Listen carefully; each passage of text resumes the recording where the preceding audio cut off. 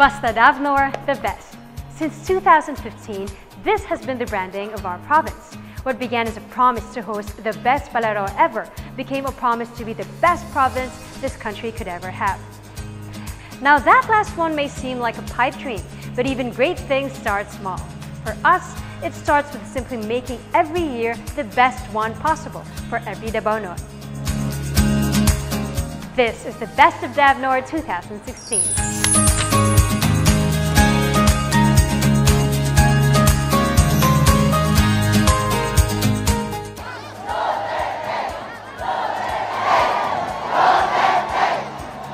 2016 was the year that change came upon the entire country. Our province also saw a change in leadership. Former Governor Rodolfo del Rosario turned his seat over to his son, Governor Anthony, but not before leaving behind his substantial legacy. For 15 years, the province thrived under the leadership of Governor Rodolfo del Rosario. We were able to explore new frontiers and conquer uncharted waters, built monumental infrastructures, transformed our bureaucracy to better serve our constituents, and provided basic services and facilities that improved the quality of life of our people. We pioneered institutional reforms that allowed us to evolve from mere service delivery-oriented to an enabling-oriented bureaucracy. And for these achievements, we will forever be grateful to Governor Dolfo. Now, it is time to do even more. Much like his father, Governor Anthony strived to continue the culture of best that his father began. But also, much like his father, he wanted to be his own man. Banking on successes of the previous administration while charting his own path, Governor Anthony crafted the governance slogan, Ama, or Abilidad at Malasakit. Together with all the executive and legislative departments of the provincial government, a new executive legislative agenda was formed. Through the instrumental help of the members of the Sangguniang Panlalawigan, we successfully redefined our systems and approaches and refocused our programs, projects, and activities, aligning them with the current thrust and priorities of the current administration for the next 3 years. Our new agenda now stands for balanced ecology, enhanced agri-aquaculture, sustainable tourism, transformative leadership, public infrastructure, education and sports, optimum health and social services, public-private partnership, link to the world, and employment and livelihood opportunities. The strategy aims to attain a culture of excellence among our people and make the best Davao del Norte even better. It is designed to empower our people and institutions to boost our thrust of achieving national prominence and global relevance. We aim to transform the Davaonon people from being a survivalist and subsistent population into becoming sustainable, self-reliant, globally competitive communities. In just a short period of time, the administration was able to tally several achievements across the major sectors of governance, economic, social, and environment. The 2017 annual budget consists of a total of 52.7 million pesos for priority PPAs. Through our intensified implementation of the Enhanced Tax Revenue Collection and Administration System, or ETRACS, coupled with the increased absorptive capacity of our Provincial Economic Enterprise and Development Office, we expect to be able to collect a total local income of 176.9 million pesos this 2017. We have passed on time our Provincial Development Investment Program and Annual Investment Program. We updated our socio-economic profiling system. We have reconstituted our Provincial Development Council and Provincial Project Monitoring Committee. Our provincial government is recognized for its excellent implementation of the program to institutionalize meritocracy and excellence in human resource management. We intensify the institutionalization of the Human Resource Information System in the various departments of the capital.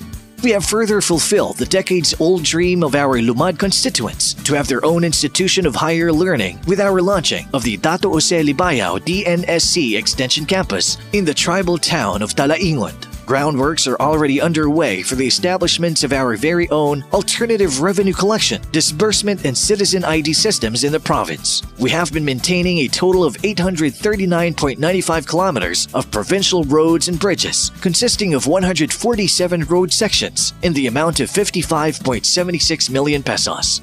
We have provided inputs for rehabilitation for both the agriculture and fishery sectors. In line with our thrust of strengthening good governance in our barangays, we have intensified the implementation of our stimulus fund for some 228 projects worth 111.5 million pesos. The 2 dental mobile vehicles recently turned over to us by the Department of Health have increased our capacity to boost our dental outreach program. Among other projects, we sustained the establishment of protection forests, where we now cover some 249 hectares, benefiting 230 upland farmers, who are mostly members of the indigenous peoples community. For 2 years in a row now, Davao del Norte again won this year's regional search for Gawad Kalasag Excellence in Disaster Risk Reduction and Management for its heightened climate change adaptation and DRRM efforts. We are set to bring the program to a new level by starting the Alliance of Grassroots Responders in all our barangays this 2017. Another way through which we showed how much we valued our environment is through the formulation of a provincial tourism master plan. We developed key tourism sites to attract tourism while securing their protection. Our legal office has ensured that all enterprises of the province are in accordance with the law, including the successful recovery of properties in Samal Island and Tagum City. We intensified our animal dispersal program meant to widen the income opportunities of our poor farmers. Our province has upgraded its institutional welfare facilities, starting with the DSWD accreditation of Bahay Pag-asa Davao del Norte, which is our very own transformation center that primarily caters to children in conflict with the law.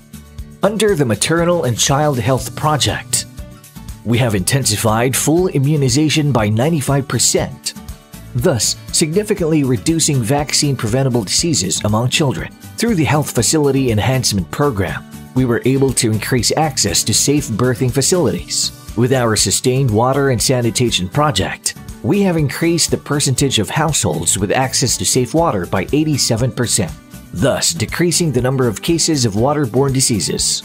The AGR PhilHealth-sponsored project was able to properly validate, enlist, and enroll 11,793 members, thereby providing financial risk protection to indigent and low-income families.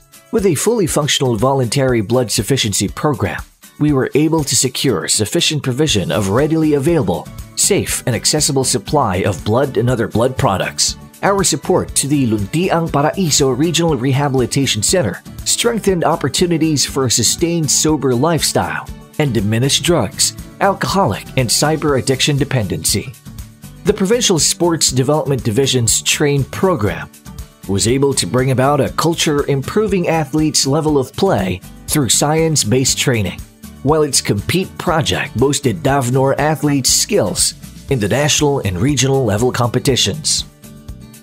The implementation of Re-Greening program has reduced open areas for reforestation by 2.08% from 102,386.91 hectares in 2015 to 100,254.16 hectares by 2016. Over 55 trainings conducted, producing 55 entrepreneurs. A more proactive livelihood and skills training project has increased the number of Dabaonons engaged in entrepreneurship.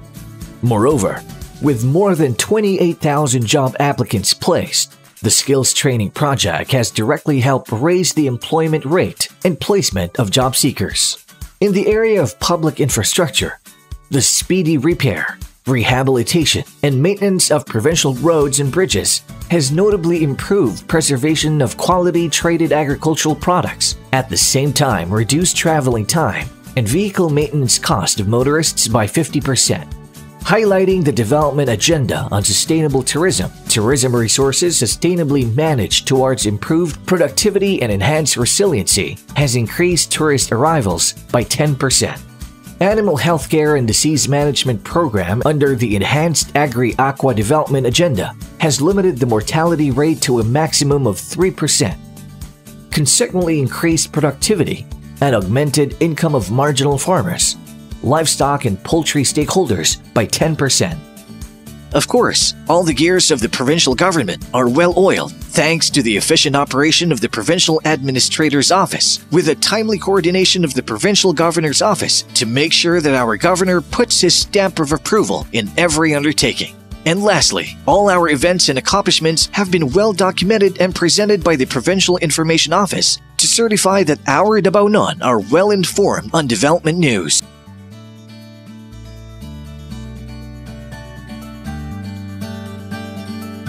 The roller coaster ride that was 2016 can be marked by several prominent events, from sadness to stress to excitement to folly and to ecstasy. Our 2016 ride was definitely a blast.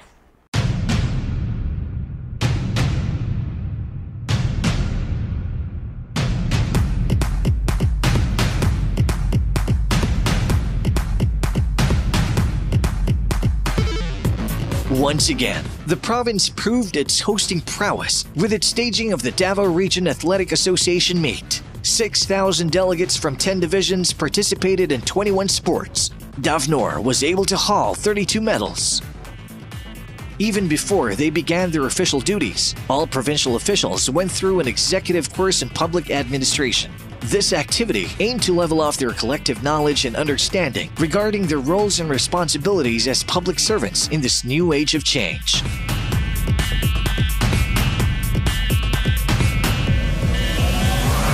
The 2016 national elections placed in power both new and old faces in our provincial government. We welcome back Congressman Pantaleon Alvarez and Congressman Antonio Florendo Jr. as representatives of the 1st and 2nd districts respectively, with the former being elected as the current Speaker of the House of Representatives. Former Congressman Antonio Rafael del Rosario now became our governor, while former Sangguniang Panlalawigan board member Alan Duhali became our vice governor. Along with the 13 board members and hundreds of city and municipal officials, our new set of leaders took oath on July 1st, 2016. The province looked positively forward towards the administration with our bountiful celebration of the 49th Araw ng Davao del Norte and Kadagayaan Festival, which featured nightly events, vibrant agriculturally themed exhibits, and our annual Alay Davao Walk. Davao del Norte is one with the whole country in fighting prohibited drugs, but we took a more diplomatic approach in handling the problem. By targeting the rehabilitation of surrenderies, we established the Provincial Anti-Drug Abuse Council to create a program that would rightfully address the problem. One of these is the convergence of services for volunteer surrenderies for reformation, a one-day gathering of several government agencies to give technical intervention and a possibility of a new life to more than 300 victims of drug abuse. And to prove that no one is above the law, officials and employees of the provincial government underwent mandatory drug testing. We carried with us the banner of being the best host when we took on the challenge of hosting the Batang Pinoy National Competition. We turned the event into the best Batang Pinoy ever, with over 14,000 delegates and guests pouring in for the week-long event. And in participation of the biggest change that would soon envelope our country, we conducted a Federalism Congress, where national and local experts discussed the concept and assessed our readiness for the new system of government. With all the best practices of the province, modesty aside, we were bound to get noticed. But pride for pride's sake was never the point, because all that we did, we have done in the best interest of the DavNor.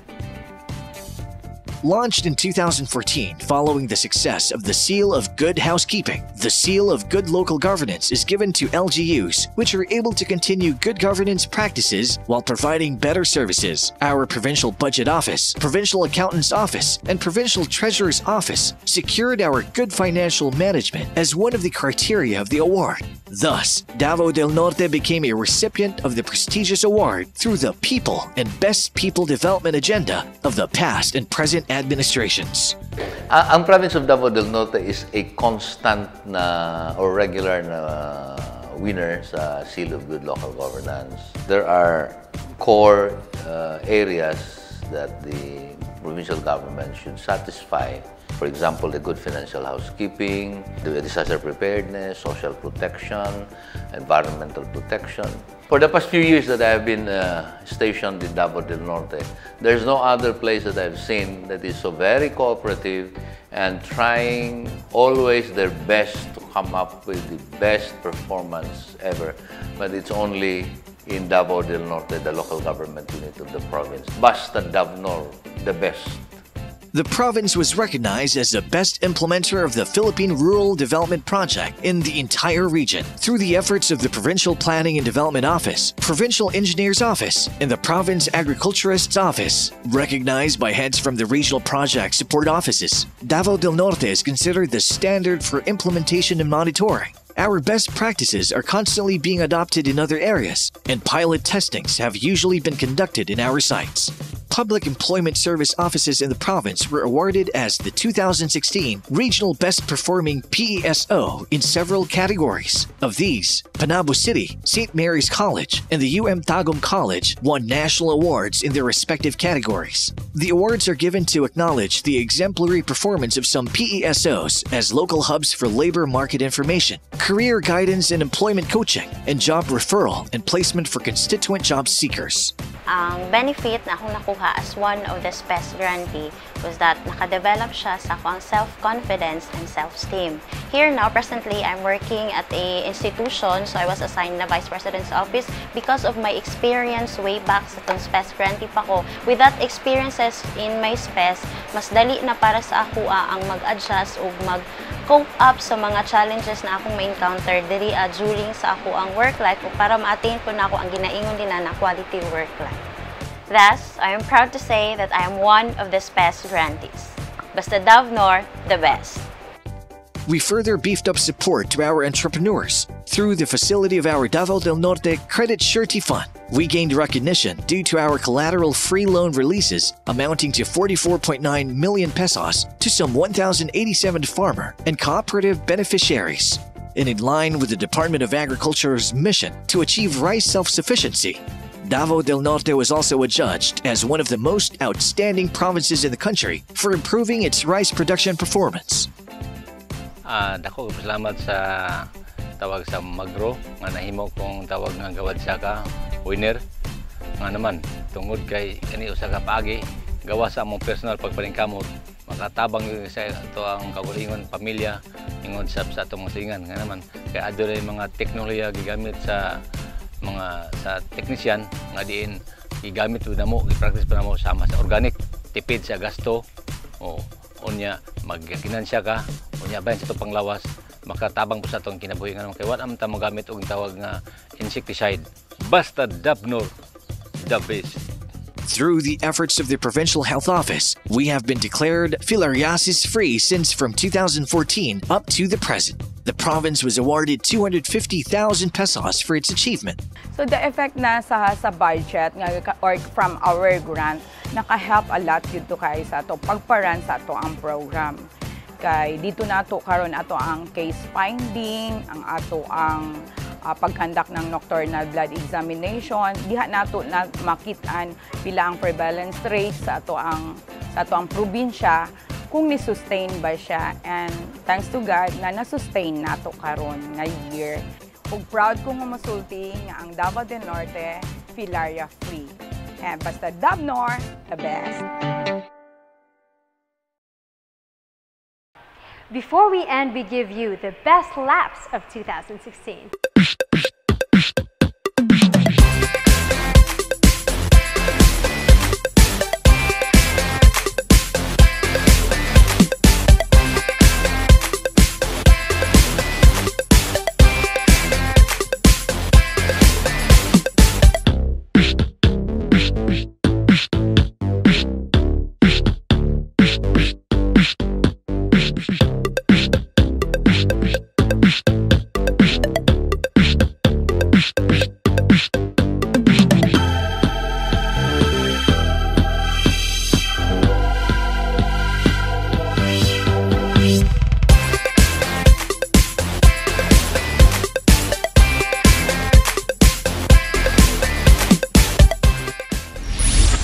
Davao del Norte has once again notched another best here. Thank you for being part of its success, and I hope that you could join us again as we enter our golden age.